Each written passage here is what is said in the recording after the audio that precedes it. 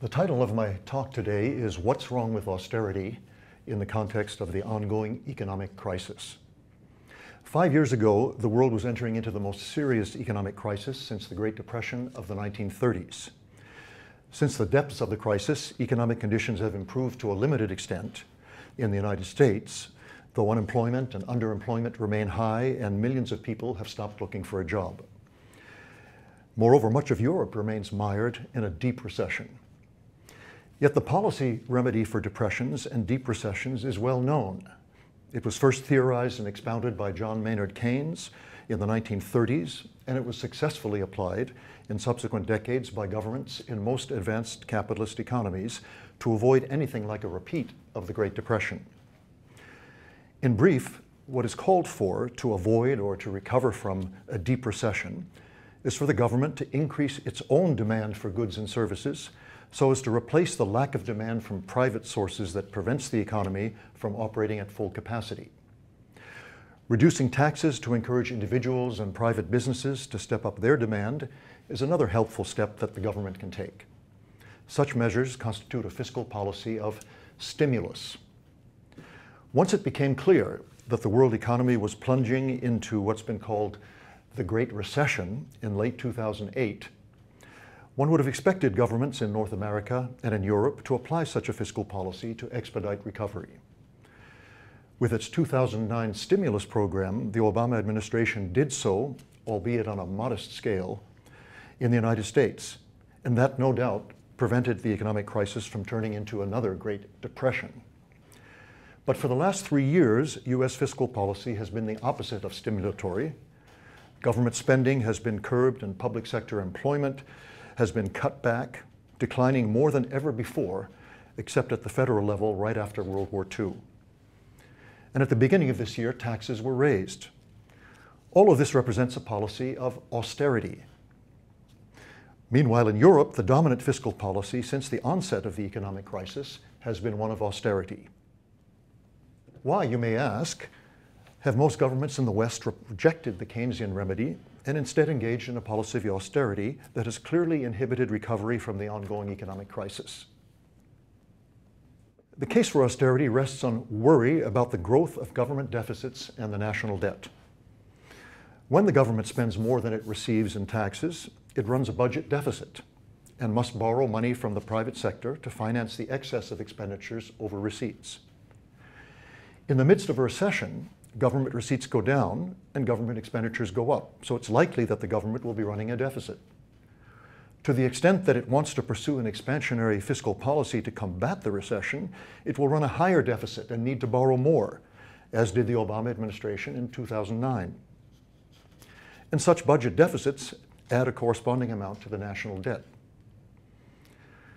Many prominent economists and many politicians have expressed much more concern about rising deficits and rising national debt over the past 5 years than about continuing unemployment, underemployment, and workers leaving the labor force.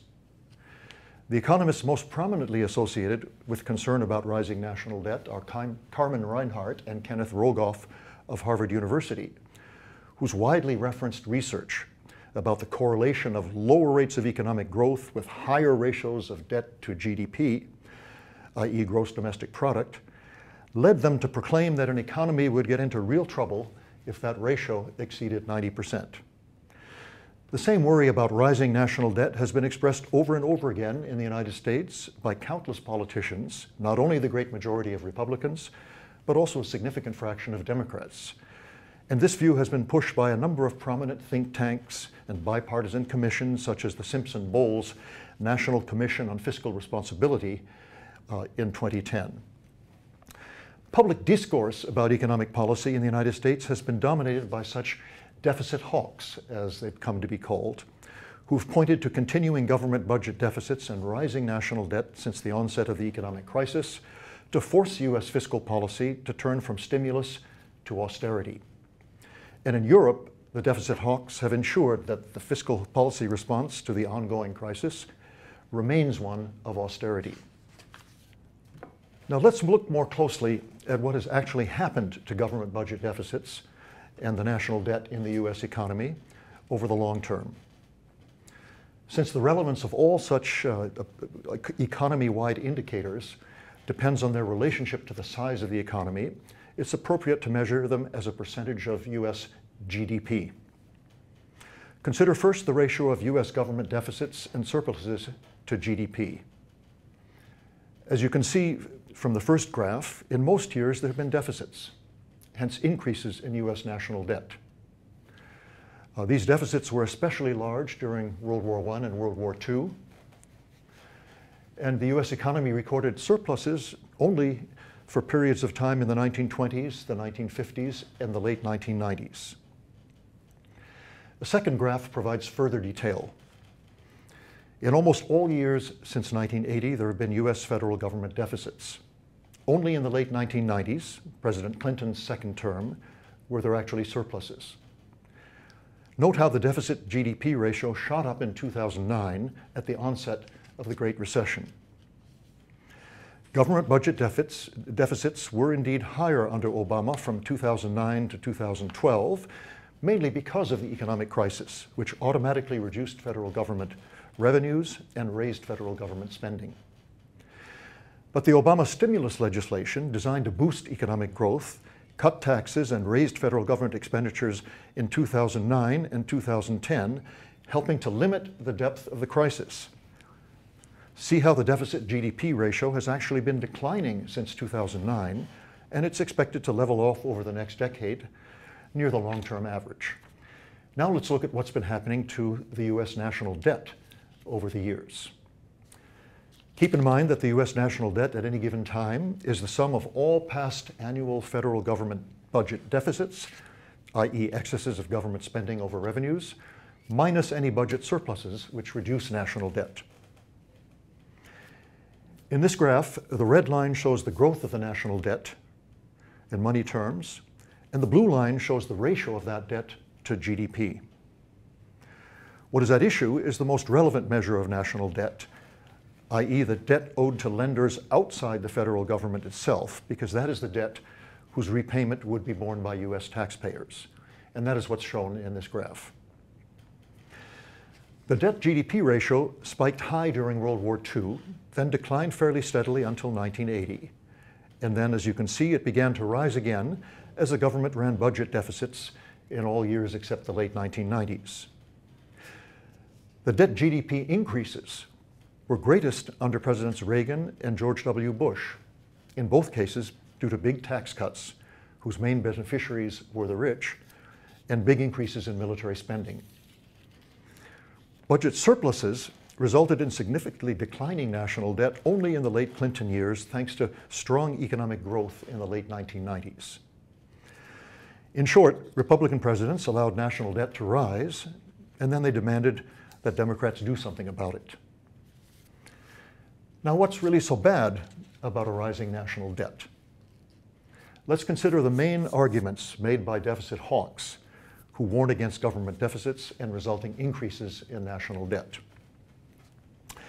First, deficit hawks argue that just as it's bad for families to keep spending beyond their means, so the US federal government shouldn't keep running budget deficits, because in each case, rising debt will lead to ruin.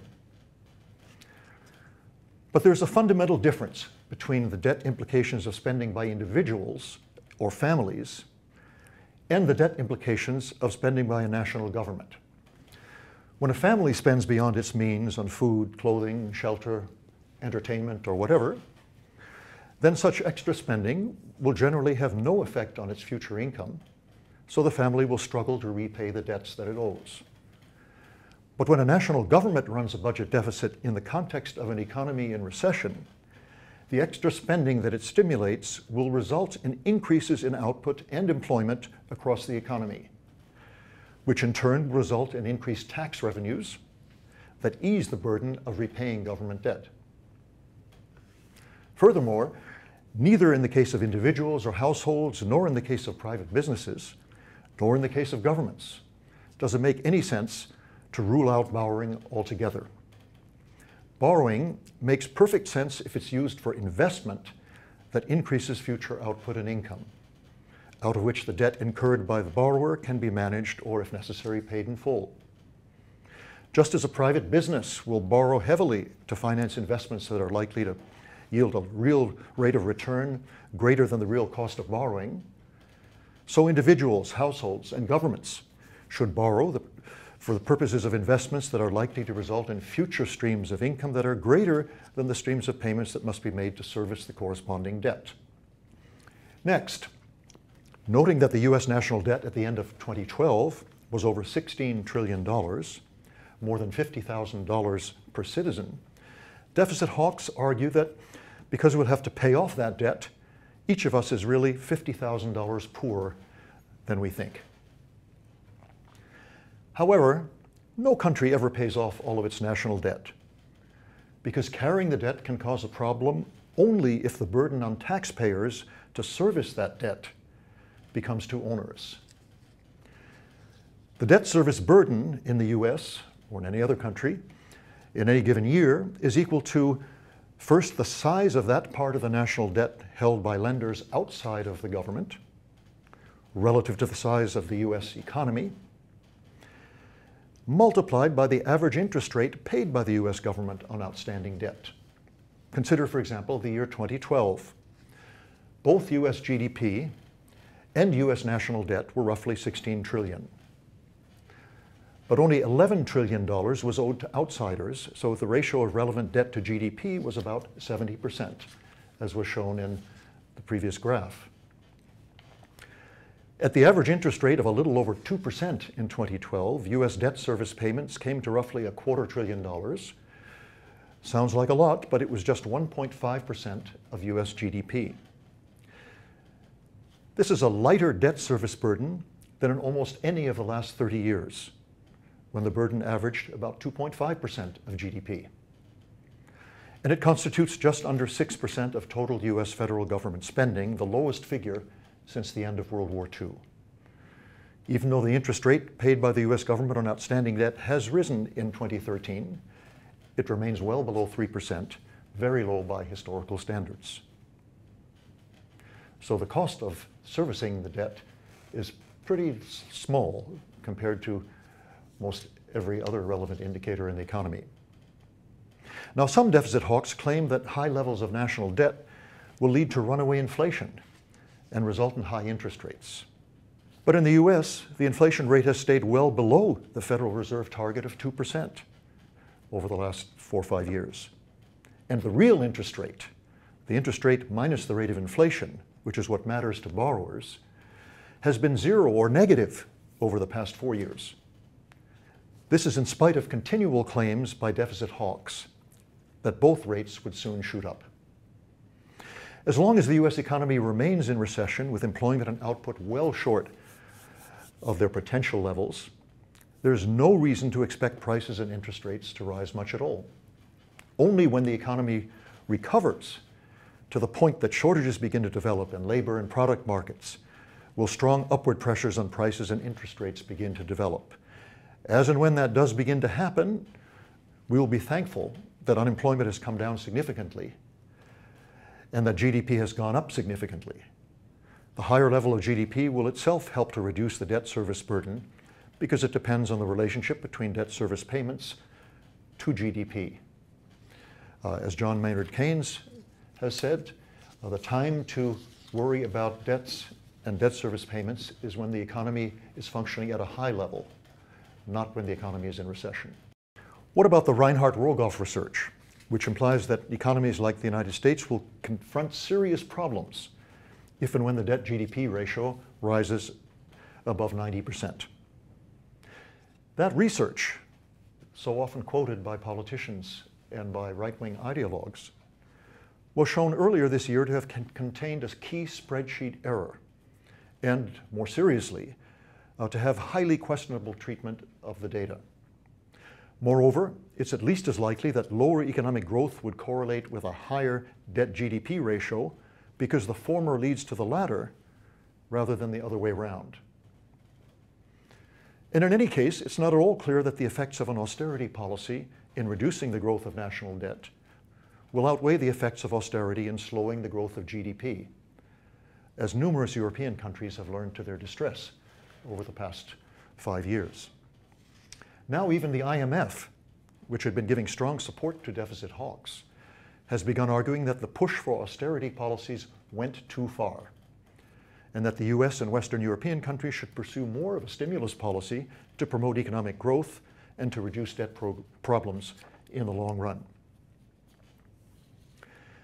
The truth is that deficit spending, adding to the US national debt, is especially desirable now. When the US economy is in recession, priority should be given to reducing unemployment and raising the rate of utilization of productive capacity, which will raise GDP and thereby also help to reduce the burden of debt service payments.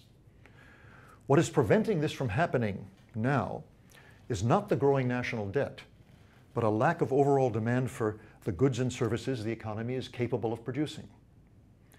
The federal government is uniquely well placed to provide needed demand stimulus, which it can do precisely by spending more than it taxes. For example, by distributing funds to state and local governments and public institutions so they don't have to keep shrinking their activities and laying off workers, as the federal government did indeed do in 2009 and 2010, thanks to the Obama stimulus bill. All of this means running a larger federal budget deficit in the short run, but it makes it easier to manage the national debt in the long run. For future generations of Americans, there are much bigger threats than higher national debt. For one thing, the threat posed by global warming, with consequent sea level rises and ever greater intensity of storms and droughts, which will significantly reduce economic growth and impair the quality of life. For another, the threat of underfunded public infrastructure. All kinds of educational facilities, from preschools to research universities, as well as roads, bridges, airports, waterways, and communications, are currently being starved of funds, thanks to the cutbacks associated with the austerity policy imposed on the US economy by a Congress that refuses to consider Keynesian economic stimulus.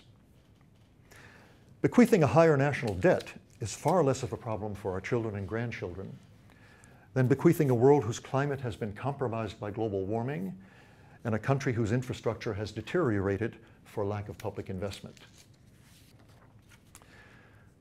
To conclude, I'd like to address a question that is probably on your mind. How is it that austerity policies have displaced Keynesian policies as a response to the ongoing economic crisis?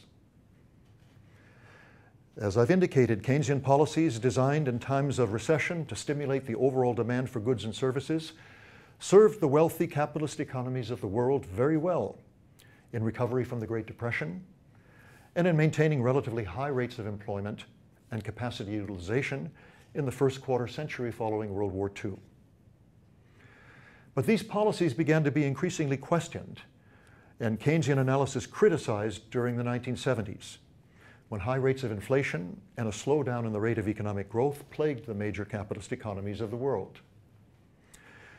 Within the economics profession, the difficulty of reconciling Keynesian macroeconomic analysis with the foundations of the prevailing analysis of market-based economies led many, especially in the United States, to drift away from or abandon altogether Keynesian economics. Following the 1970s, much of the economics profession believed that the kinds of problems addressed best by Keynesian economics were unlikely to recur, as they believed that capitalist economies had become immune to depressions and that recessions could best be handled without Keynesian policies of fiscal stimulus. An important element in this evolution of economic thought was the growing rightward trend of political discourse and governmental policies in much of the capitalist world. Politicians, as well as economists, became increasingly convinced of the virtues of markets and increasingly skeptical of the ability of government to improve upon market outcomes, no matter that these outcomes were becoming increasingly unequal and unstable. This perspective has been called neoliberalism, and it has had enormous influence on economic policy over the last 3 or 4 decades. Keynesianism, which assigns a significant role to government in ameliorating economic conditions, has been shunted to the side. For right-wing parties, politicians, and ideologues in the capitalist world, neoliberalism has provided welcome support for policies such as austerity that have the effect of starving the beast of government at the national, state, and local levels. Starving the beast may be good news for the well-off elite whose taxes and whose responsibilities are thereby reduced, but it's bad news for the economy and for the rest of us, since government provides indispensable services and is sorely needed to combat periodic economic downturns. Thank you very much.